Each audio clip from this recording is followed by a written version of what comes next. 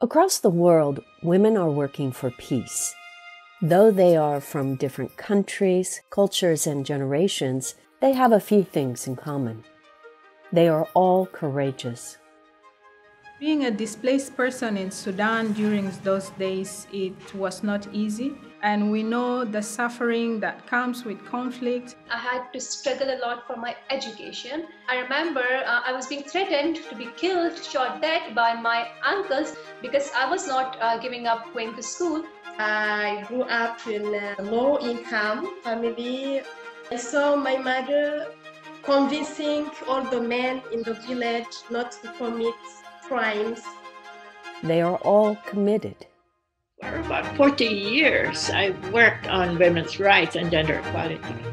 I was among the first ladies in my village to attend the university.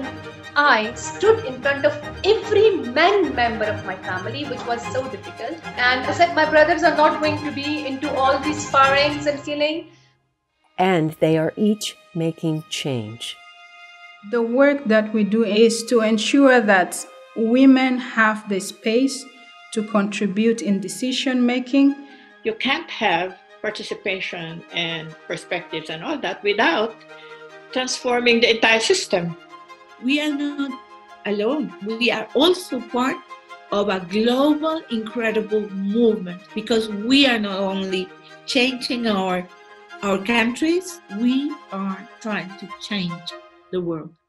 If you know a woman who is making a lasting impact in a country affected by conflict or crisis, visit usip.org/womenbuildingpeace to nominate them for the second annual Women Building Peace Award. Their work deserves our recognition and support.